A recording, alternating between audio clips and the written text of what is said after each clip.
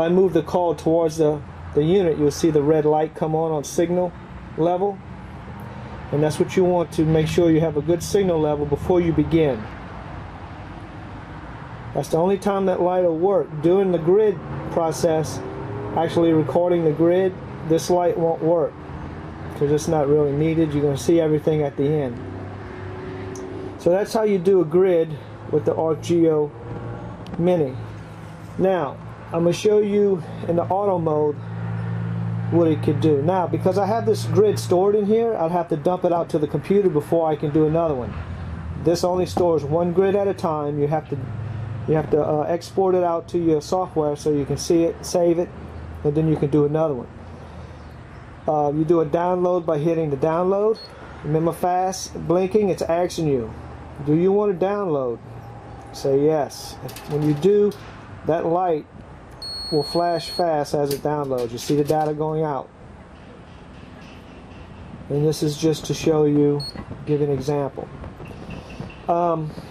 There's also a low memory. If you're doing a large grid and this light comes on, then you need to finish that row that you're on and dump that and then continue on with a new grid. You can always join your grids together.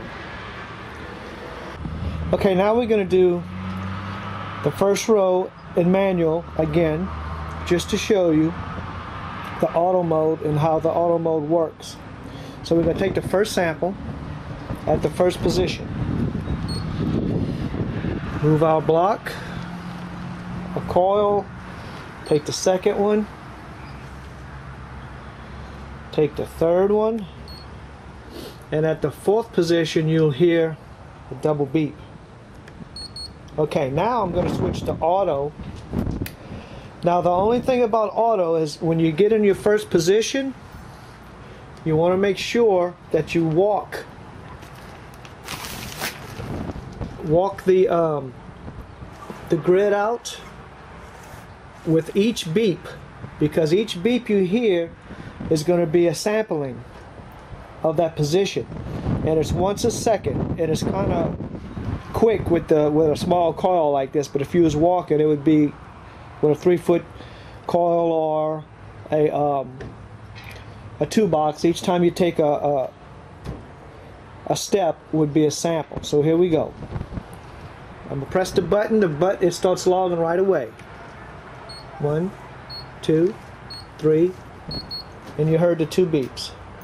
That's in auto mode. Now I'll move back, hit the log button again, and it starts logging. Listen for the beeps.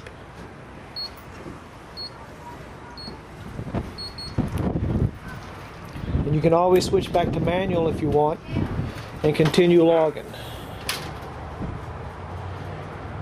Which I just put back in manual mode, just to give you an example. Log once, log again, log again, and log again. Now, let's say that's the grid you want to do. Whichever size it was, it makes no difference. There's a button here called Done. When you finish with your grid, you press Done, it beeps 3 times, all the lights go off, and your grid is now in memory inside the unit. At that point, you'd want to take your unit, hook it to the computer, and dump the grid to the computer, and then you're ready to do another log. Okay, now I'm going to show you about the input select switch. This is a polarity switch that's used for metal detectors.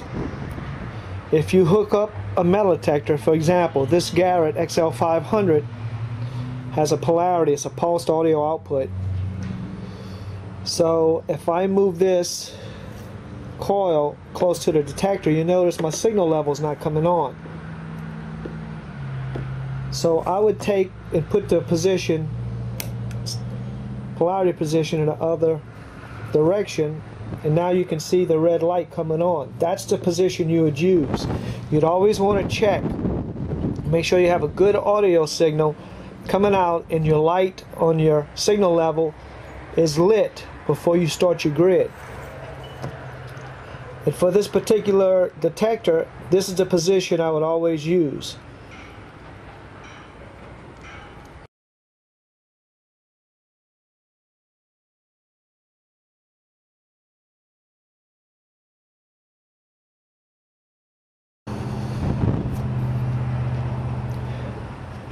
Okay, this is the Arc-Geo Logger. We're going to go through the buttons and show you the controls off and on. This is the polarity. Remember I talked to you about the polarity for metal detectors. As you can see on the D, let me zoom in a little bit here so you can see this. The D is showing 30. D is for data. G is for the grid, which it has a 10 by 2 in position 0, bank 0, grid 0. So if I switch this to 1, there's no grid in it, 0 by 0. And this is your Y. How many grids you have used, which is 1. And you can see this data shows 31. If I take and press this polarity, because my coil is not over a piece of metal right now. Remember I told you about the polarity? If I press the polarity down, you see the data drop to 0. Now when I move the coil over, you see the data go up. That's how the unit's supposed to work when you're in the right position for the mode. So, mode switch, auto, manual switch for logging. This is your bank, which holds, you have 4 banks, 0 through 3, and you have 4 grids per bank. So in bank 0 I have 4 grids. If I used all 3 grids, I'd go to bank 1, start back at 0. I have 4 grids I can put in bank 1. If I'm finished with those, I go to bank 2 and so forth. So I'm at bank 0, grid 0, which is that 10 by 2.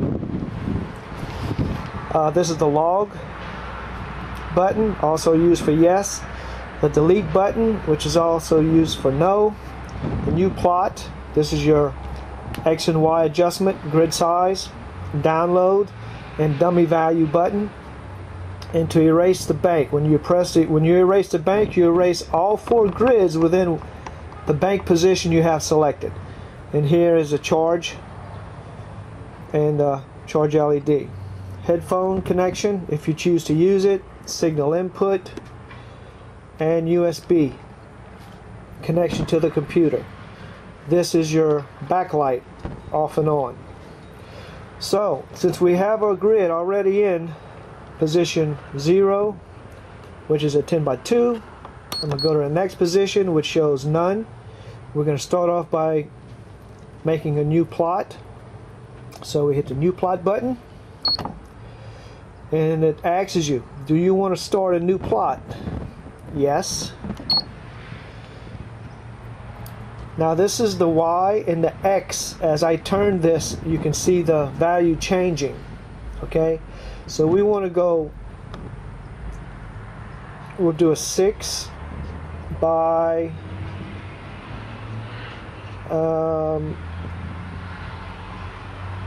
let's do a 6 by 4.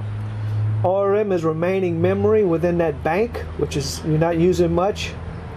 You still have 97% memory. And the diagonal across this grid 6 by 4 is a 7, which if you're using yards, it'd be 7 yards across. If you're using inches, it'd be 7 inches across, and so forth and so on. So let's go ahead and select that. Once you have your dial-in setting of X and Y, then you can select it by yes, that's what I want to use.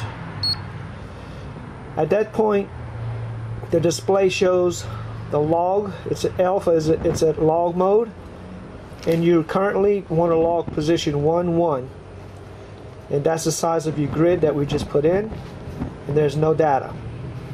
So if we take and put the coil at